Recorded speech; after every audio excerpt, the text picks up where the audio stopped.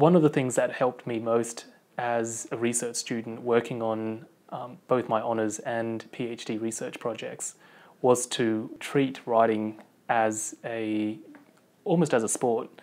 I think the best way of writing is in bursts and sprints. So for me as a PhD candidate, what worked, I would often base my writing around 3 to 4 1-hour writing blocks.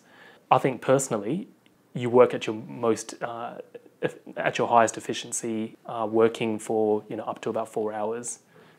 The warming up period would often come in that first writing block, which is write freely, to write to get words down on the page. So often in that first phase, I'm looking for quantity without a particular regard for structure, form, and editing. All of my writing were often based on loosely taken notes that I would have prepared. So I would look at a particular section of notes that I prepared, and my writing would draw from that. The second and third blocks of writing would certainly be more strenuous, because that's when I'd go back to revise what I'd written in that earlier block.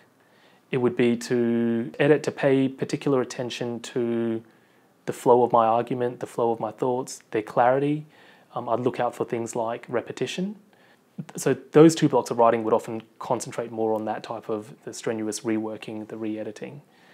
My final block of writing would often concentrate on planning for what I might be writing for that next day.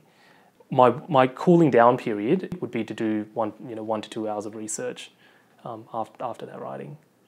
But that makes it sound as though there's a consistent pattern to it. It varies from day to day, but often I would strive for those 3 to 4 hours of focused writing. You can get more study tips and advice on the Study Smarter website. Brought to you by UWA Student Services.